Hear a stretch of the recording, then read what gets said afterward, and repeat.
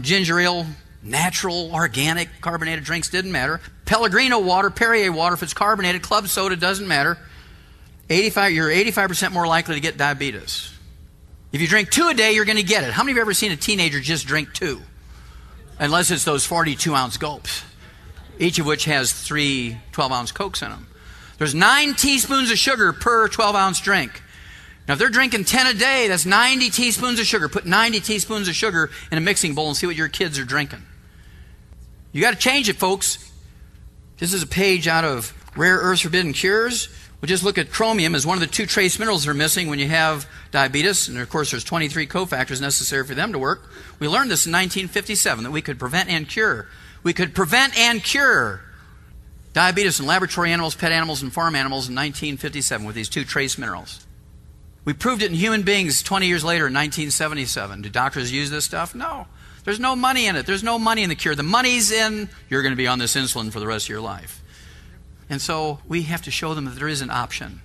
Well, they went back, the same people who discovered this in 1957 went back to 1948, and they just looked at chromium. 1948, the amount of chromium in American blood was a big range, 28 to 1,000 parts per billion. In 71, it dropped to 13. 72, it dropped to 10. 73, it dropped to 4.7 to 5.1. In 74, it dropped to 0.73 to 1.6. In 78, it dropped to 0.16. In 80, it popped up almost 3 times, 0.43. That's because in 1977, they came out and said, you can prevent and cure diabetes with these trace minerals. University of Vancouver, British Columbia said you could replace insulin with these trace minerals. They came out big headlines and said it. And everybody went into the health food store and they tried it. And so everybody's level of chromium in their blood went up for a couple of years. And then it dropped back down in 1985 to 0.13 because it wouldn't work. Well, why won't the chromium and vanadium by themselves work? Because they need 23 cofactors. You ever hear me say take chromium and vanadium? No. You take the 90 essential nutrients because they're hooked together like a web. Hoo-ah. Arthritis. 85% of all Americans over the age of 50 already have arthritis and osteoporosis of one time or another to one degree or another. There's not a single medical treatment, that's according to the Center for Disease Control of Atlanta, Georgia, not me. And there's not a single medical treatment designed to prevent or cure osteoporosis or arthritis. There's not a single medical treatment designed to prevent or cure. The only approach that the medical system has is pain relief and surgery. Pain relief and surgery. Well, we eliminated arthritis and osteoporosis in animals 300 years ago in Europe and 1,000 years ago in China.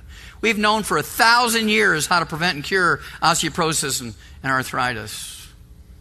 I'll give you a little hint. People hear me say that all the time. Well, that can't be. How many of you heard of, in the old herbal days, in the old homeopathic days, hundreds of years ago, in China, thousands of years ago, there's a term when they didn't know what to use, what herb to use to treat a disease, they always started out with like treats like.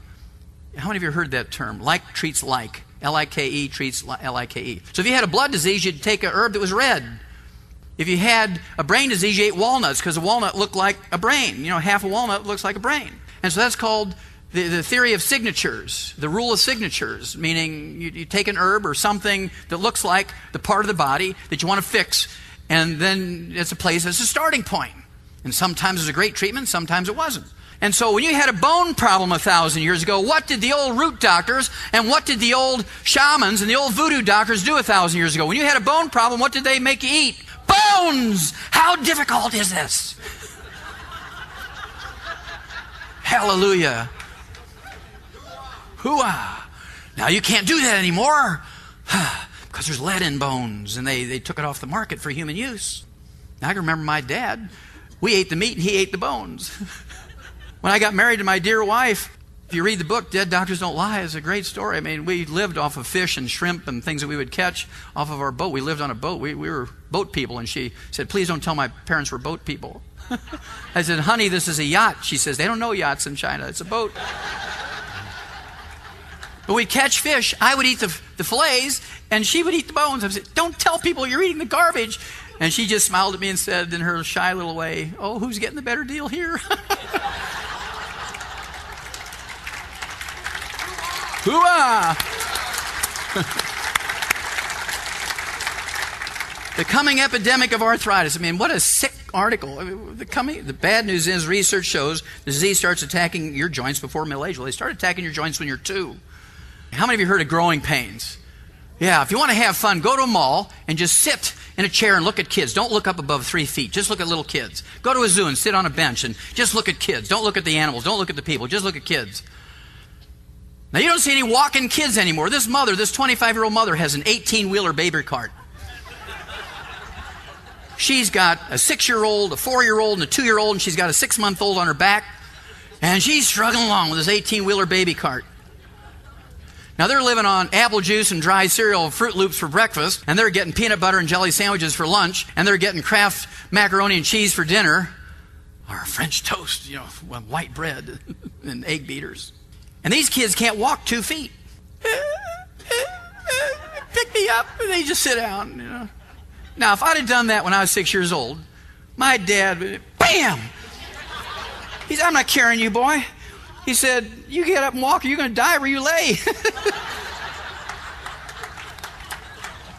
Our wonderful FDA approved Vioxx. They never took it off the market. Merck took it off the market after 4 years because their accountant said you'll never sell enough. You'll never sell enough to pay for all the lawsuits. Over the 4-year period, there was 139,000 people had heart attacks that could be linked directly to Vioxx.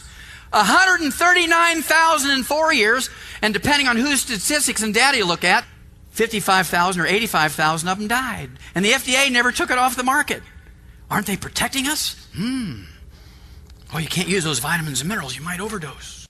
Arthroscopic surgery for arthritis is a worthless procedure, published in the New England Journal of Medicine. It was a big study done by the Harvard Medical School, July 2002. Why did doctors continue to use arthroscopic surgery for arthritis of the knee? $1.5 billion they made in income on that one procedure in the year 2001. Osteoporosis strikes both sexes equally. I had to go to Canada to learn this. November 2001, the Globe and Mail, great Canadian newspaper. Osteoporosis strikes both sexes equally. Anybody read that in an American newspaper? No. Big study, 10,000 people, over 3,000 men, over 6,000 women. Men are as likely as women to suffer from osteoporosis. The surprise findings from a new 5-year Canadian study to be released today said. The results turn the tables on the belief that women are the prime victims of conditions. Now here's kind of interesting.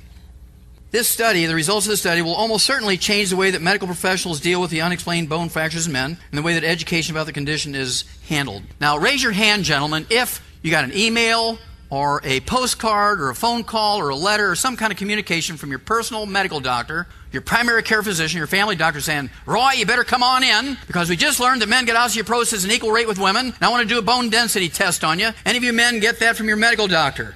Now, I've given this lecture for 5 years now. I've lectured 300 times a year. I've been in 8 countries, and I've never had a single man raise his hand, or a married man either. Never had any man raise his hand. I realized what that sounded like. Okay.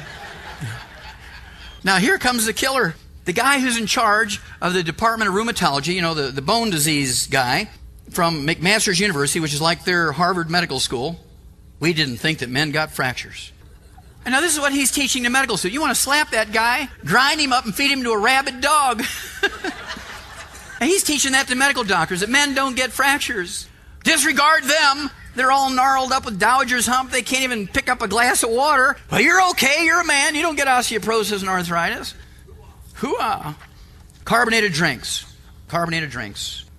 10 years before this, in 1990, the Harvard Nurses Health Study looked at 90,000 nurses over a 10-year period, and they looked at these adult nurses from between the ages of 35 and 70, and they discovered that those drinking non-cola carbonated drinks had an increased risk of fractures and osteoporosis over those who just drank water and tea by 300%. The ones who drank cola carbonated drinks increased their risk of fractures and osteoporosis over those just drinking water or tea by 500%.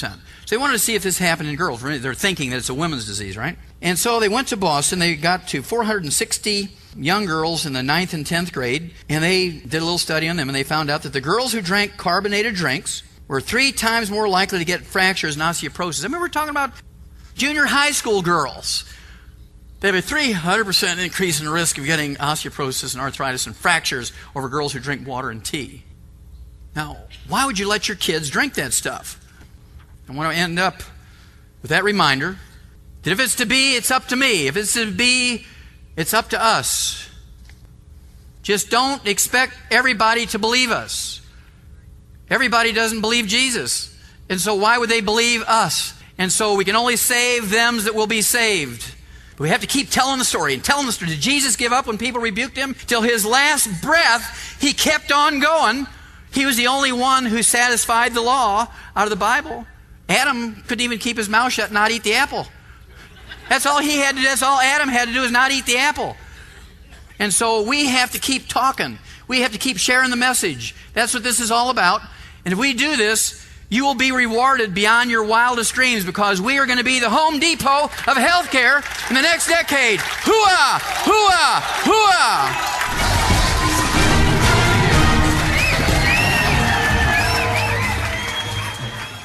Information and statements regarding dietary supplements discussed have not been evaluated by the Food and Drug Administration and are not intended to diagnose, treat, cure, or prevent any disease.